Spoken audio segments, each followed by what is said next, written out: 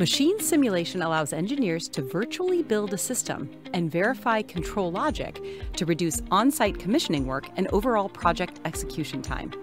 Through 3D simulator connectivity, we can connect to a PLC and link variables between the simulator and the PLC.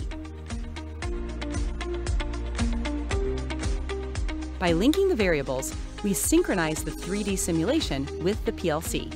Once the variables are linked, the sensors in the Gemini simulator are fed to the PLC, and we can run the machine simulation according to the connected PLC program. Now we can see the variables update as the simulation is running.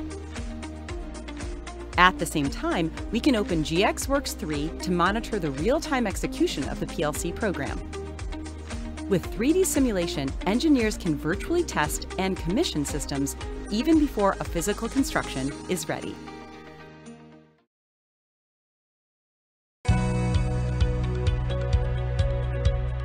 Mitsubishi Electric 3D Simulator MelSoft Gemini.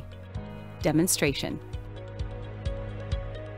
3D Simulator can easily perform simulations of equipment, devices, and entire lines, including layout and program verification.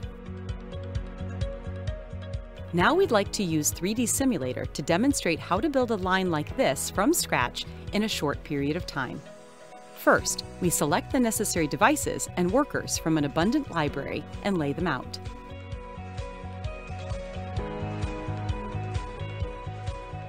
Once the layout is complete, it's time to set the controller and range of motion to control each worker's movements.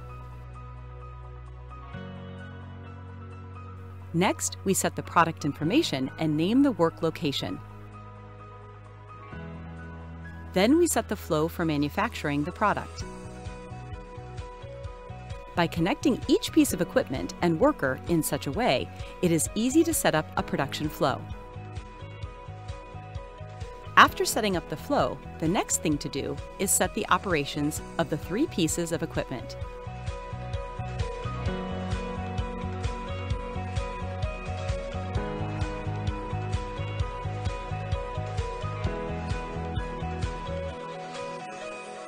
That's it.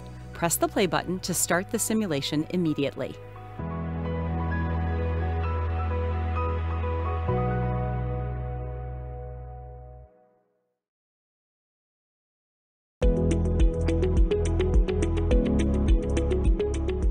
Gemini software can easily model processes throughout a factory, allowing optimization of behavior and route planning to minimize the number of bottlenecks that exist in a system. Here we are showing one worker gathering parts from 2 different stock locations, bringing them together at an assembly location, and then another worker coming in, taking that assembled part for inspection, and then placing it in an output bin based on whether it is a good or reject part.